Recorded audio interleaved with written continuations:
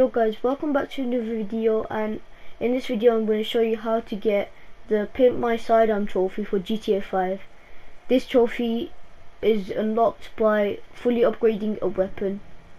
This can only be done in story mode as well, so yeah, it's not really that expensive either.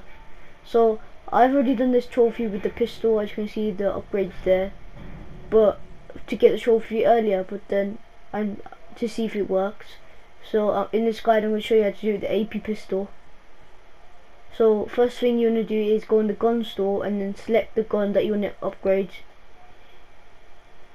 So in my case the AP pistol, and then for the trophy you need the extended clip, the flashlight, the suppressor, and the wrap, the most expensive wrap.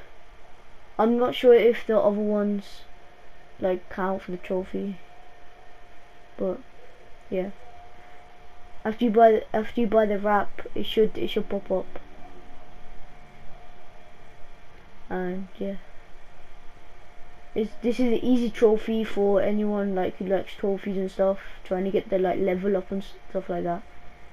And yeah, if you did enjoy the video, don't forget to like, subscribe, and yeah, see you in the next video. Tell me pretty lies, look me in the face, tell me that you love me, even if it's fake.